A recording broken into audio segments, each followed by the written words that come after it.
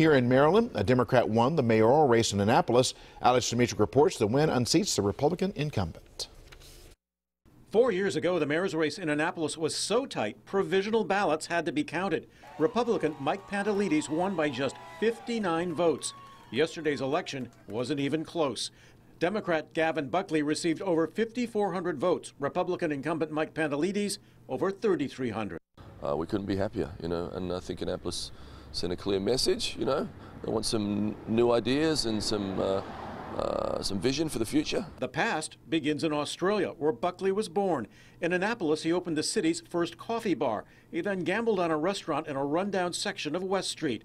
It paid off. It's become a street where locals go. It's become a street where creative people are drawn to. That same resolve that I brought to West Street, we want to bring to the whole city. Buckley doesn't think political resistance to Trump that helped elect other Democrats played out in Annapolis. We live in a great little town where Democrats and Republicans live next door to each other, and we're all neighbors. WJZ reached out to Mayor Pantiledes, but he was unavailable for comment. He has, however, pledged to help Buckley.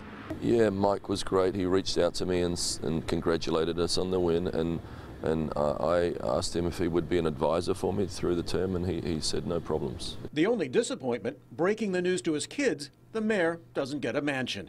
Alex Demetric reporting for WJZ. Gavin Buckley will be sworn in as mayor of Annapolis on December the 4th.